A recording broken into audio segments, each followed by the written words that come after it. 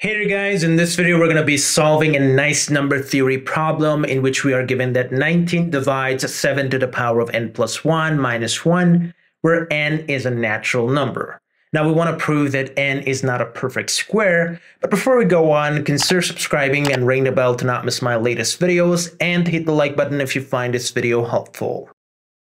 So here's what I'm going to do. I'm going to use the proof by contradiction, meaning that I'm going to assume that n is a perfect square, and then I'm going to use that assumption to get to a contradiction, and then based on that contradiction, I can say that n cannot be a perfect square. So I'm going to assume that n is a perfect square,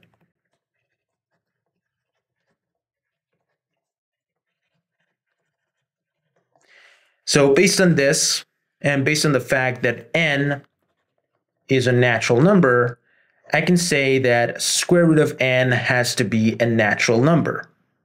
Now, any natural number, such as square root of n, can be written as 3 times some integer, or it can be written as 3 times some integer plus 1, or it is equal to 3 times some integer and then plus 2. So we have 3 scenarios for square root of n, and we're going to take a look at all of them.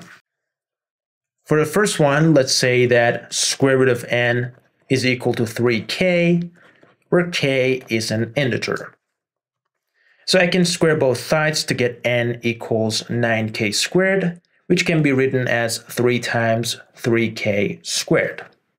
Now notice that since k is an integer, 3 times k squared has to be an integer. So this is an integer. So I can replace it with some integer like p. Next, let's assume that square root of n is equal to 3k plus 1, where k is an integer. So from this, I can say that n equals 9k squared plus 6k plus 1. And then I can pull out a tree out of these two.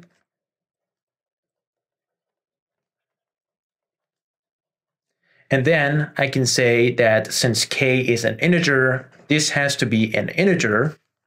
So I can replace it with p, where p is an integer. Finally, let's assume that square root of n is in the form of 3 times k plus 2, where k is an integer. So let's just square both sides. N equals 9k squared plus 12k plus 4.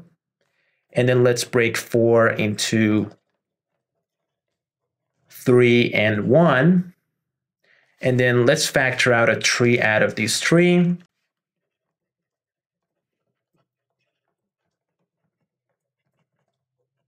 And then, similar to the other cases, this has to be an integer.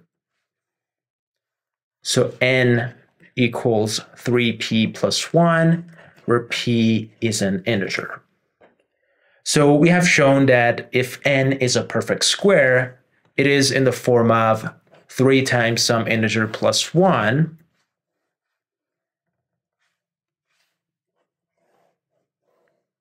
or it is in the form of 3 times some integer. So let's go ahead and write that down here. If n is a perfect square,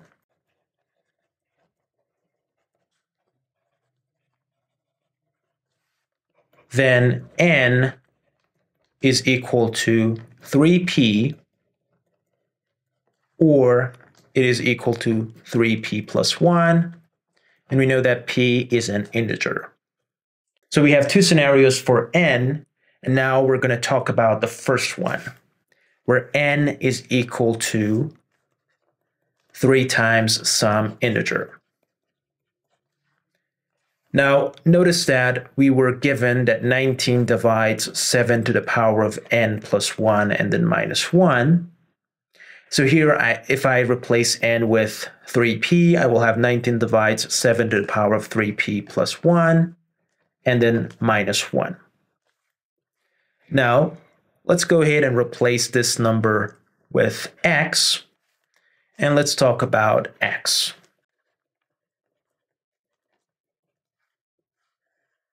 First of all, let's go ahead and replace 7 to the power of 3p plus 1 with 7 times 7 to the power of 3p. And let's replace -1 with -7 plus 6. Then let's pull out a 7 out of these two. So x equals 7 times 7 to the power of 3p minus 1 and then plus 6. Notice that we can replace 7 to the power of 3p with 7 cubed to the power of p. And we know that 7 cubed is 343. So we have this. Now, notice that n is equal to 3p, and n is a natural number, and p is an integer. From all of this, I can say that p has to be a positive integer, which means that p is a natural number.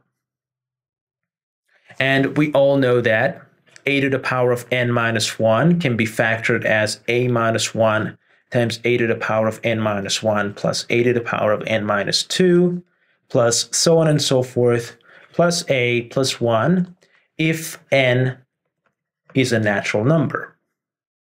So since we have p as a natural number here, we can use this identity to factor out this part of our number. So based on this identity, x is going to be equal to 7 times 343 minus 1 times 343 to the power of p minus 1 plus 343 to the power of p minus 2 plus plus 343 plus 1 and then plus 6. Now, obviously, this part is an integer, so I'm going to replace it with some integer like q.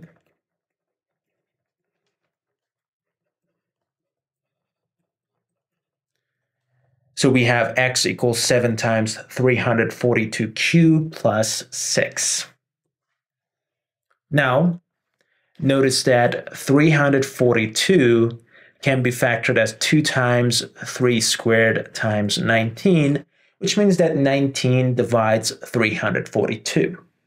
From that, I can say that 7 times 342 times q can be written as 19 times 7 times 2 times 9 times q.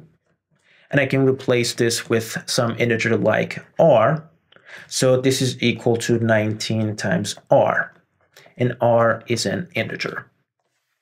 So x can be written as 19r plus 6, where r is an integer. So that means that if I divide x by 19, the remainder is going to be 6, which means that 19 doesn't divide x.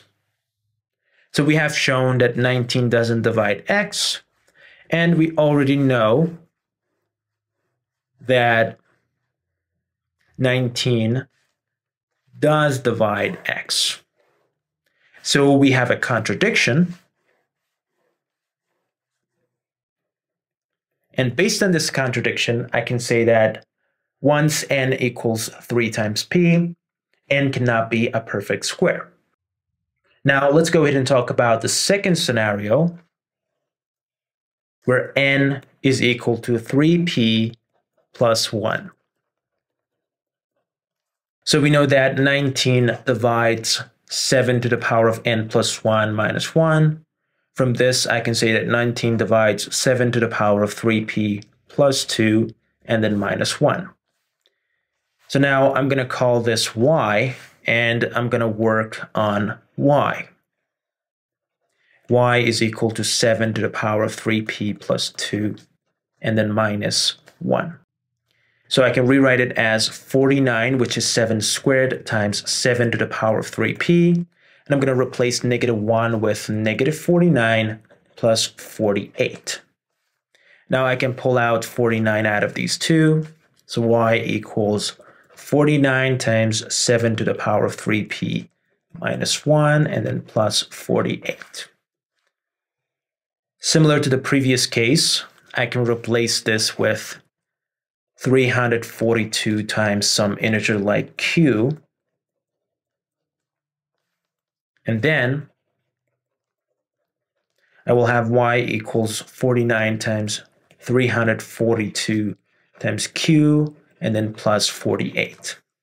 Again, since 19 divides 342, I can replace this part with 19 times some integer like r, right?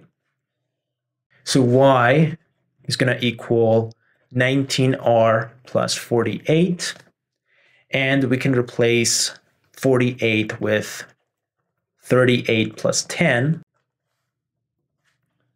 And we know that 38 is 2 times 19, so we can pull out 19 to get y equals 19 times r plus 2, and then plus 10. And we know that r is an integer. So y is equal to 19 times some integer plus 10, which means that once I divide y by 19, the remainder is going to be 10, which means that 19 doesn't divide y. So we have shown that 19 doesn't divide y, and we know that 19 does divide y. So again, we have a contradiction. And based on this contradiction, once n equals 3 times p plus 1, n cannot be a perfect square. So in all of the cases, all of the scenarios, n cannot be a perfect square. And this brings us to the end of this video. Thank you for watching this video. Please consider subscribing for more contents like this. Hopefully I will see you later. Goodbye for now.